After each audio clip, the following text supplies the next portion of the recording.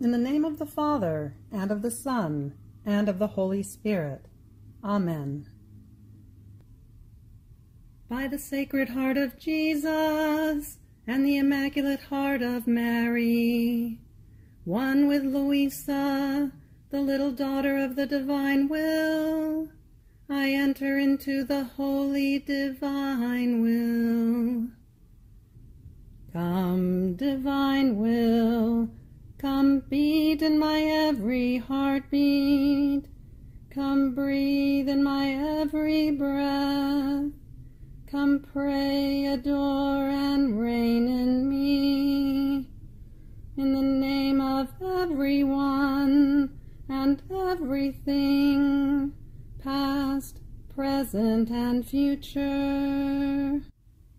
In, with, through, and for Jesus, Mary, and Luisa. In, with, and for all, that all may be for the glory of God and the good of all souls, giving to God as if all lived in the most holy divine will, united with creation, redemption, and sanctification, praying as one in that one eternal act, for the kingdom to come, reign on earth. Fiat.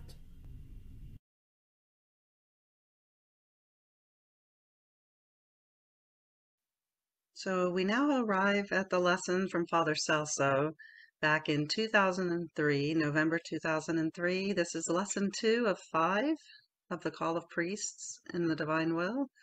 However, as with some of these old lessons, these old days of recollection, the recording did not start on time, and today's recording is only a total of 30 minutes. They missed a big chunk in the beginning. So I'm going to go ahead and read that which did not get recorded. And as a reminder, the paragraph at the top, which says, now that which I manifest on my divine will, and which you write, Luisa, can be called the gospel of the kingdom of the divine will. That is the last thing we ended with last week, this paragraph at the top, and the call of the priest to preach it throughout the world, that in it nothing opposes either sacred scriptures or the gospel, and that they are the support of one and the other. Here is the utility in the middle here of the many things I have manifested to you, the many surprising truths, the promises of the so many goods which I must give to the children of the Fiat Voluntas Tua. They will be the gospel, the basis, the inexhaustible font from which all will draw the celestial life, the terrestrial happiness, and the restoration of their creation. Oh, how happy they will feel, those who with yearning will drink in large gulps from these fonts of my knowledges, because they contain the virtue of bringing the life of heaven and of banishing any unhappiness. So that's where we ended up last week, and lesson 2 would begin here. So Luisa says, then in hearing this, I was thinking to myself about the big issue concerning the writings on the divine will, which are in Messina, brought there by the blessed memory of Venerable Father de Francia. How myself and my other superiors absolutely want them here, while the superiors in Messina, rigorously recommended by the Venerable Father before dying, want to keep them over there for their publication when God pleases. So we do nothing but send letters of fire back and forth, them to keep them, and us to get them back.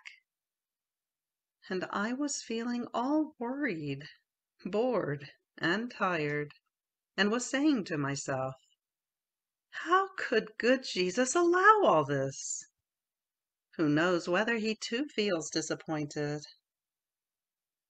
And he, moving in my interior, told me, "My daughter, you are worried, but I am not disappointed at all. On the contrary, I enjoy in seeing the interest that priests take in these writings, which will form the kingdom of my will. This means that they appreciate the great good of them, and each one would want to keep such a great treasure with himself, to be the first to communicate it to others. And while the issue of who is going to win lasts, one approaches the other in order to consult one another on what to do. And I enjoy that more of my ministers get to know that there is this treasure so great of making known the kingdom of my divine will. And I use this to form the first priests of my coming kingdom of my Fiat. My daughter, it is a great necessity to form the first priests. They will serve me like the apostles served me to form my church. And the ones who will occupy themselves with these writings in order to publish them, putting them out to print them, to make them known, will be the new evangelists of the kingdom of my supreme will. And just as the ones who are most mentioned in my gospel are the 4 evangelists who wrote it, to their highest honor and my glory, so it will be for those who will occupy themselves with writing the knowledges on my will in order to publish them. Like new evangelists, there will be greater mention of them in the kingdom of my will, to their highest honor and my greater glory, in seeing the order of the creature, the life of heaven on earth, the only purpose of creation, return into my bosom. Therefore, in these circumstances, I expand the circle, and like a fisherman, I catch those who must serve me for a kingdom so holy. Therefore, let me do, and do not be worried.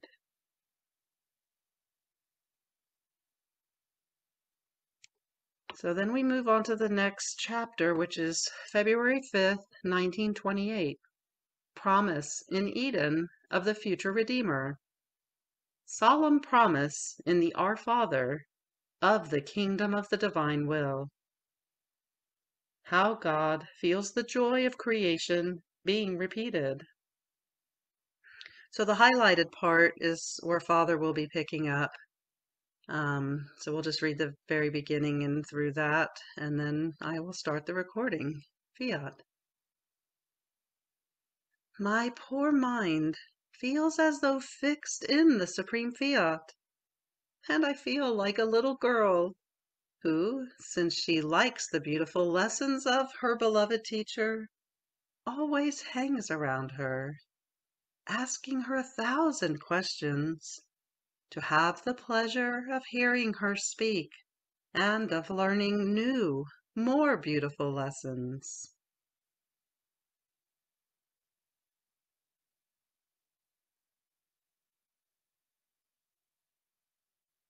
It's this is the thing that's so beautiful. This is not like Saint Faustina.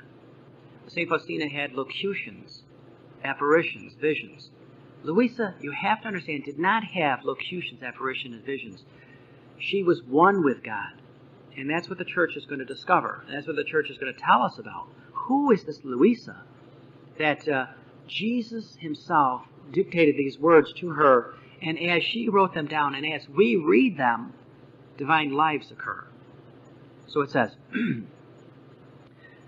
we want to read these beautiful lessons of beloved Luisa. We want to hang around Luisa. We want to ask Luisa thousands of questions. Why? To have the pleasure of hearing her speak and of learning more new, more beautiful lessons. And while that teacher speaks, she remains there with her mouth open, listening to her. So many are the beautiful surprises that she gives her with her lessons. Such am I, a tiny little one, hanging around the light of the divine will, more than teacher, wanting to draw its life from the beautiful lessons it gives to my little soul. That's what we want too.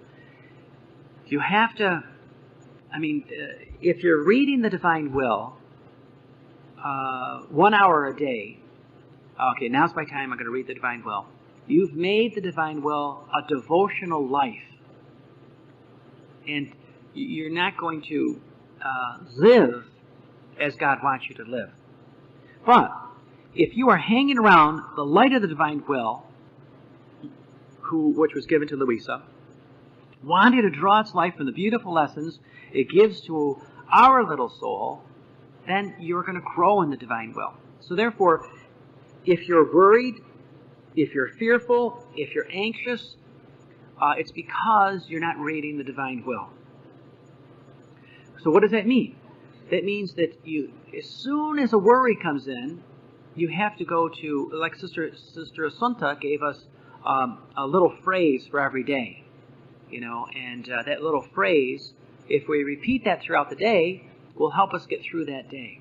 Why?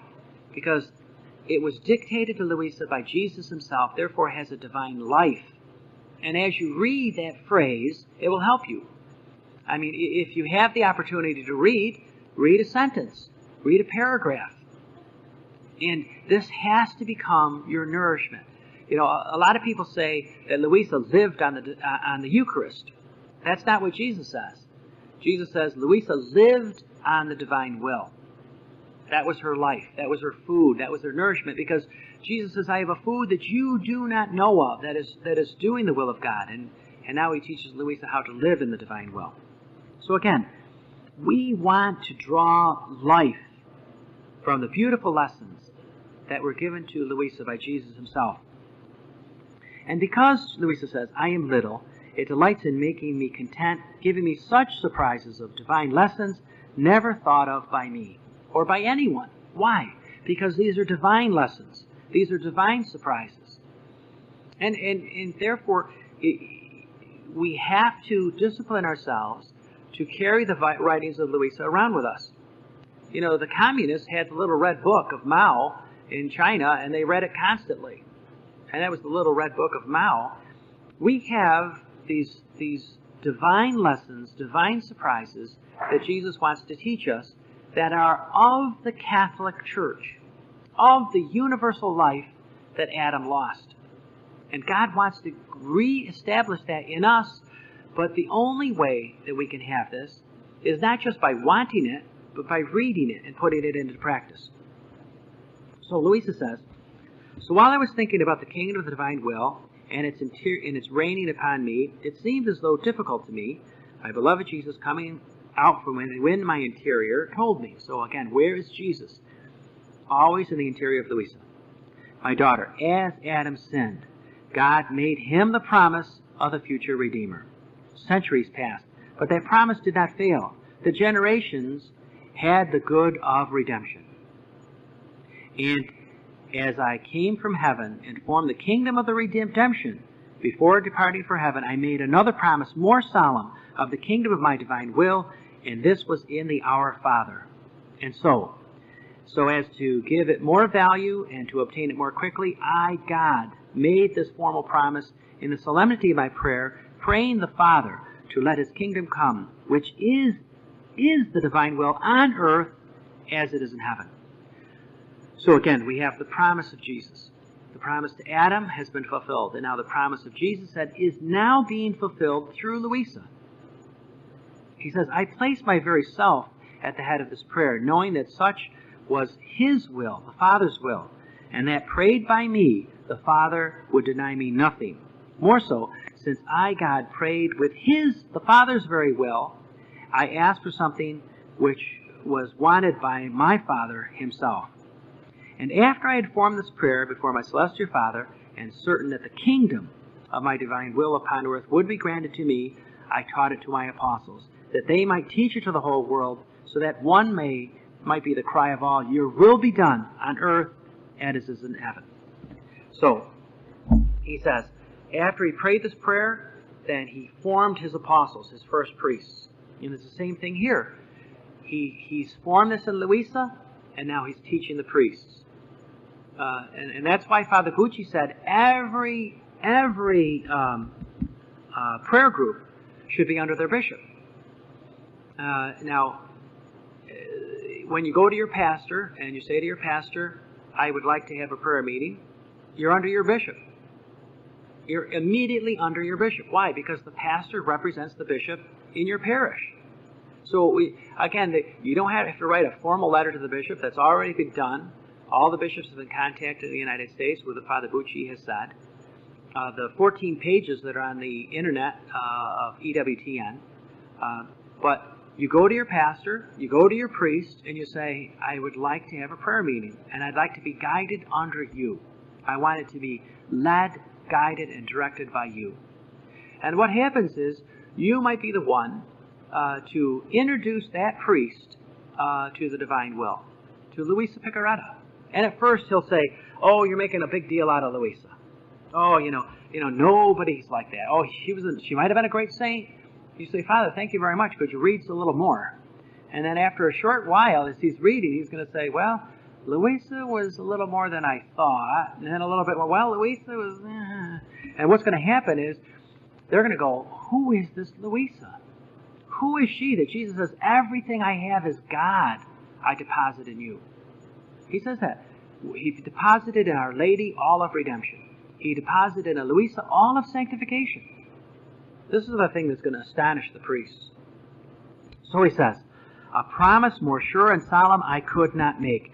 Your will be done on earth as it is in heaven. Centuries are like a single point for us. But our divine words are accomplished acts and facts. So as soon as God says it, it's done. It's complete.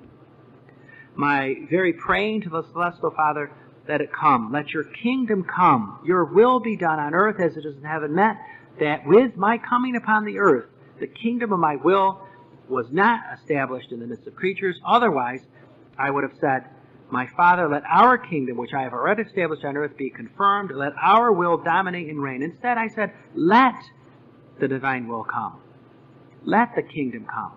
This meant that it must come, and that creatures must await the kingdom with that certainty with which they awaited the future Redeemer, because there is in my divine will bound and committed in those words of the Our Father, and when it binds itself, whatever it promises is more than certain.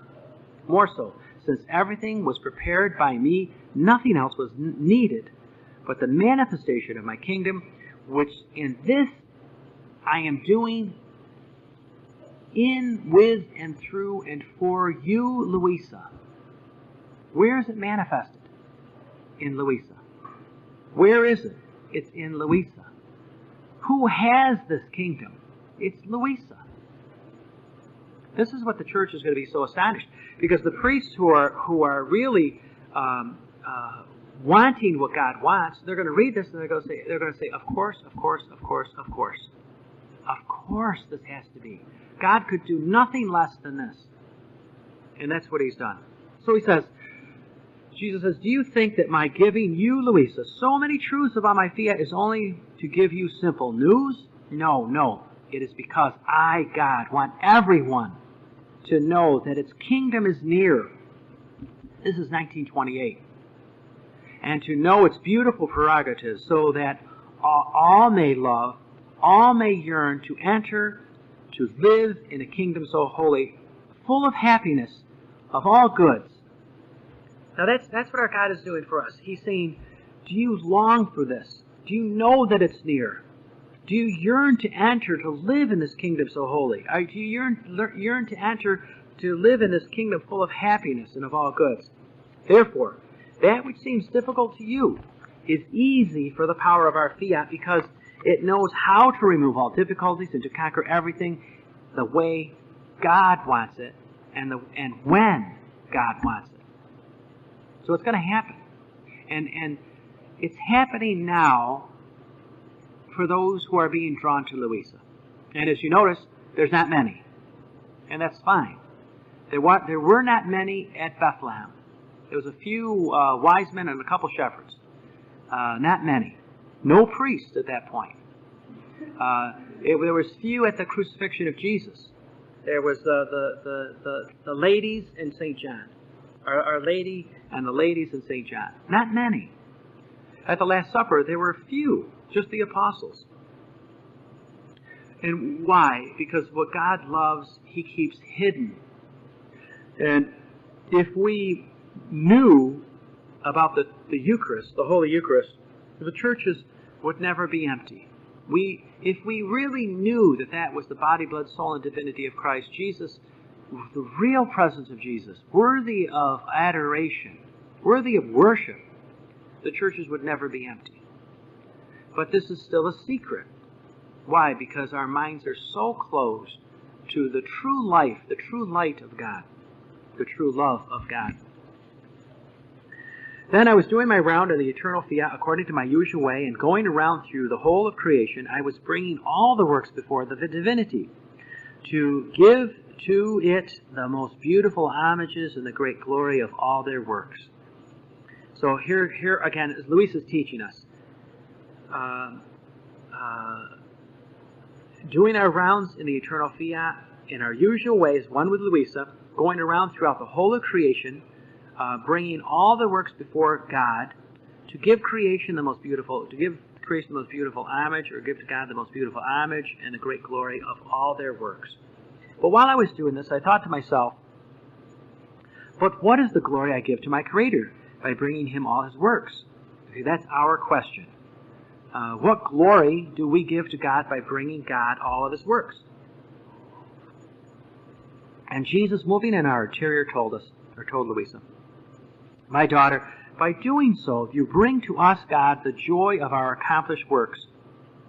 In fact, before we created the creation, they were inside of us, as though deposited in our will. And we, God, did not have the glory. We did not have the joy of seeing our works outside of ourselves, formed and accomplished outside of us. So, our works were formed when the creation was created. And if one goes around in their midst and looks at them and wanting to gather them all together around us and says to us, how beautiful are your works, how perfect, how holy their harmony, their perfect order tells who you are, and all of creation narrates your glory. We, God, feel the joy. We feel the glory of being repeated as if we were again extending the heavens, forming the sun and all of our works. See, that was Adam's job. Jesus said to Adam that he would have given voices to everything, every leaf on a tree, every grain of sand, every blade of grass, every drop of water, to proclaim how perfect and holy and loving and glorious God is. But Jesus says, I wanted Adam to be the voice of everything and everyone, adoring Him, loving Him, praising Him, thanking Him in a divine manner. And He says, and everything was silent after Adam fell. When Jesus and Mary came, the harmony of adoring, loving, praising God started again. And everything got silent after that, until Luisa. And now with Luisa's going throughout all of creation, adoring, loving, praising, thanking, and glorifying God in the name of everyone and everything. And now she's teaching us to do this. And one blink of the eye, I adore you forever, for this blink is in the prime act of God. And it includes everyone and everything, past, present, and future. Every grain of sand, every blade of grass, every voice of every human that ever lived. Just one eye blink is just in a billion trillion I love yous.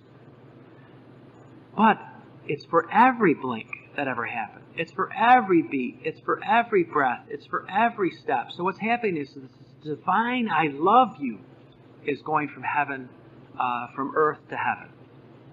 Again, this divine I love you of the souls that are linked with Luisa, in every thought, word, and deed that you do as you do your Preveni act in the morning, drives Lucifer out of the world. He can't stay here. He is hearing what he thought he stopped through Adam. He is hearing what he thought he stopped when Christ was crucified. He is hearing what is going to continue and get louder and more love, adoration, glory, and praise and honor is going to go to God more now, and it's just going to continue for all eternity. He is hearing for every soul that is linked with Luisa all the love, all the honor, all the glory, all the praise of everything and everyone, past, present, and future. It's deafening to him. And he's going to try his darndest to try to destroy mankind. But the more that people read the divine will, the more that people put into practice these truths that Jesus gave to Luisa, the quicker his kingdom is going to dissolve. Just dissolve. It'll be gone. All of a sudden we're going to go, he's gone. And the earth, which is in opposition to the Father, is going to be in total submission. The flesh, which is in opposition to the Son, is going to be in total submission. The devil, which is in opposition to the Holy Spirit, is going to be gone. And then we're going to be under our triune God, Father, Son, and Holy Spirit, living the divine life that God originally planned for Adam. How? Through Luisa. Why? Luisa has the true life of Jesus, the true life of Mary, the new Adam, the new Eve. And how glorious this is. So again, what we see here, how beautiful are your works. They're perfect and holy, their harmony, their perfect order tells us who you are, God, and narrates your glory. We feel the joy, the glory being repeated, God says, as if we, God, were again extended the heavens to form the sun and all our works. So the creation remains always in the act as though speaking by means of Luisa, the little daughter of our will. Who is the one who does this? Who is the one really who takes the place of Adam? It's Luisa. That's what Jesus is saying. So he says, this can happen also to you if you had decided in your will to make the many beautiful works you do not enjoy. But your joys begin when you see the works accomplished, and if someone loving you often brought them around you and say to you, how beautiful are your works, you would not feel glorious in the joy of when you accomplish them being repeated. Such am I. The repetitions form my most beautiful surprises. So God is asking us to pray with Luisa, to let Luisa teach you how to give glory and honor and praise in all of creation. And you can't learn this on your own. I know many people say, well, I'm going to do my rounds. It doesn't work that way. I'm going to do my prayers. Well, the saints did that. We say, Lord, I want to do everything with, in, through, and for you when I'm linked with Luisa. I want to be one with Luisa. She did this, Lord. I don't know how to do this. Luisa, I want to do everything with, in, through, and for you so that I can be one with God. Because you have the true life of Jesus. You have the true life of Mary. And I want to possess this as well. Teach me, Luisa, how to do this. And she teaches you as you read. Okay, so don't find an excuse, and there's many, many excuses not to read. Oh, I don't have the time. Oh, I've got other things to read. God says, fine. And see, right now, God is saying to every soul, what do you want? What do you want? I will give you what you want. And he's saying, what do you want? Do you want a new job? Do you want a new car? Do you want money? What do you want? Do you want to be happy? Do you want your family blessed? What do you want? What will make you happy? And we have to say to Jesus, all I want is to live in the divine will, to be linked with Luisa. And Jesus says, are you sure that's what you want? What about this? What about that? What about this? This is what you've always dreamed of. Do you want this? And we have to say to Jesus, all I want is to live in the divine will, one with Luisa. I want to learn these truths. I want to put them into practice. And God says, well, if you really want this, then you can possess it. But He will give you everything. He's given the devil hell because that's what the devil wants. So you got to be very, very careful what you want, because he's going to give it to you. And you're going to say, well, this is the will of God. No, it's the will of God because that's what you want. And if you want the divine will, then you have to prove it to Jesus that you want this more than anything else. That's why I've said, Promise Jesus that you will read and study the divine will every day. Promise Jesus this, and Jesus will say, "You really want this, don't you? You're even that you have a full day of things. You're getting the divine will in. You're finding the divine will, reading the divine will more than novels, more than the television, more than the radio, more than newspapers. You're making the divine will the center of your life." Then God says, "Then you really want this, don't you?" That's what Jesus has to see, because your family doesn't want it, your neighbors don't want it, your parishioners don't want it. They want what they want. And Jesus is asking you, well, what do you want? Therefore, you have to really give up everything to have the divine will alone. And then, when you give up everything to try to live in the divine will, one with Luisa, then you have everything. So this is what he says. Volume 24, August 2nd, 1928. How it is absolute will of God for these writings to come out. The work of redemption and the king of the divine fiat are linked together. The field of divine will, explanations. I was feeling all concerned because of these blessed writings, and I thought of their being released is always a torture for me. Because, see, Luisa didn't want anybody to know about this. Luisa didn't want anybody to know what she and Jesus talked about. She says, this is between me and Jesus.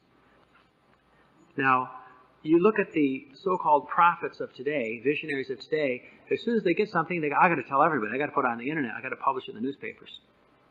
Completely different from Luisa. I don't want anybody to know this, Jesus. And she says, that's why the thought of these being released was always torment for me. And then there's so many incidents that happen, now one way, now another. Many times this makes me think that maybe it is not the will of God that they be published. Otherwise, so many things would not happen. Who knows whether the Lord wants my sacrifice in words, but with facts. He wants to spare me a sorrow so great that only the thought that I might oppose his divine will makes me say, fiat, fiat.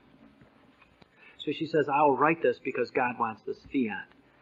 But she didn't, I'll tell you, when 1947, when these things were supposedly condemned, Luisa said, good, condemn them. She was like, thank God that these aren't coming out. I mean, she was really happy. And God, why? She never wanted them out. So God says, okay, fine, this is what you want, Luisa, then this is what will happen. We'll put them in the Vatican. We'll leave them there for 50 years, and then we'll bring them out. And that the great thing about this is Luisa didn't want anybody to know about this. That's why you can say these are authentic, because you read the publishing. Let me write another book of what Jesus told me the other day. It's just drives me nuts. People are reading all these things of all these people. Hey, did you hear about this guy? He's just all of a sudden he's saying this and this and this. Did you hear about this other lady? She's saying this, this, and this. Read Luisa. Don't be distracted by the words that are said all around us. Read Luisa. And the souls that really are not drawn to all the other words that are out there, and those that are focusing on Luisa have passed the test. There's many people saying many things, and they're nice things. Oh, this person's talking about the divine will. But Jesus says no one before and no one after can teach about the divine will but Luisa.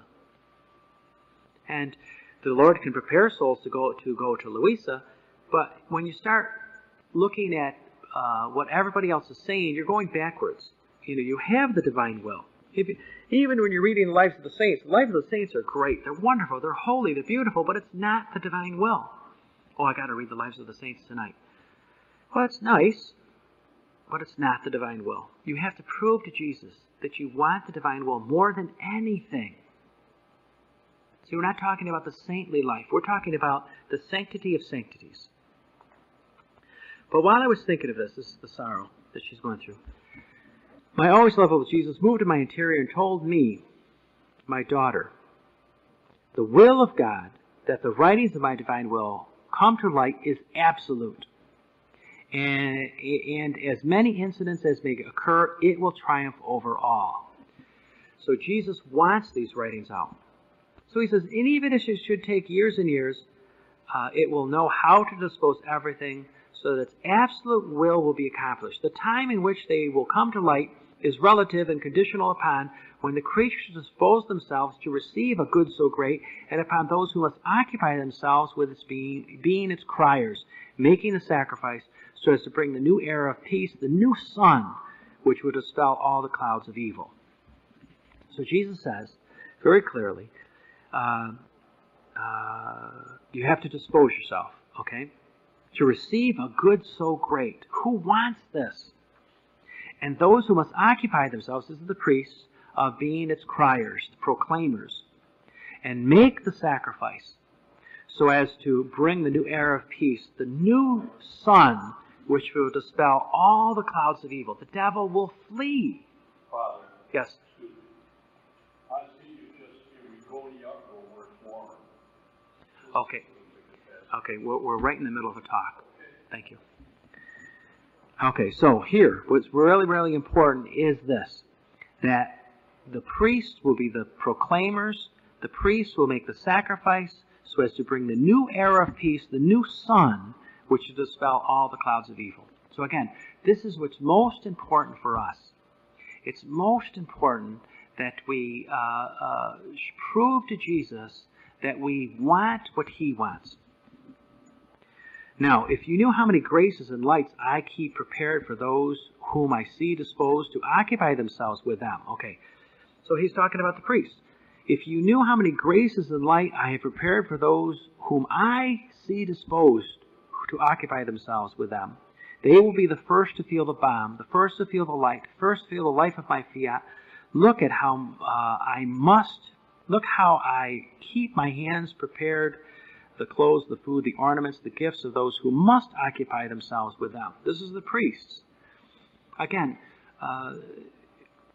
the mistake that has happened is that the lay people have taken the jobs away from the priests. It's happened in the church. It's happened since Vatican II. What happened? I remember before Vatican II, we would all be kneeling at the communion rail. We'd all be eating Holy Communion on our knees. And we left the church at the same time as we're doing today. But now you have, hundreds of Eucharistic ministers. What happened? The church shows us that there are extraordinary Eucharistic ministers. That's when the priest cannot give communion. Or when if there's 100,000 people at that time. But for an ordinary parish, Jesus shows very clearly it must be the priests. Now, a lot of people will disagree with me, but that's not what Jesus, what happened? We had more people in church in the 50s than we do now. And it was the priest who gave out communion. And now what's happened? He says, I, God, will give the gifts to those who must occupy themselves with these. So, again, the divine will is given to us through the priests. He says, but I am looking to see who are the true disposed ones, so as to invest them with the prerogatives that are needed for a work so holy, which I, God, so much love, and I, God, want them to do. However, I must also say to you, woe to those who are opposed, or who might place obstacles to the divine will. You, however, do not move anything, not even one comma, of that which is needed to prepare a kingdom of my divine will, so that by doing what is needed to give this great good to creatures, nothing may be lacking on my part and on yours, Luisa, so that as soon as the creatures dispose themselves, they might find everything in place and what is needed. So again, that's showing us. He says, so did I not do the same in the work of redemption? I, God, have prepared everything. I, God, did and suffered everything. And in spite of so many adverse circumstances that I saw, my very apostles vacillating, doubtful, and timid, to the point of running away from me when they saw me in the hands of the enemies, being left alone and not having the good of seeing any fruit while on earth, in spite of all this, I neglected nothing of what was needed for the complete work of redemption, so that, when they would open their eyes to look at what I done, they would find all the good in order to be redeemed, and nothing might be lacking to them to be able to receive the fruit of my coming upon earth.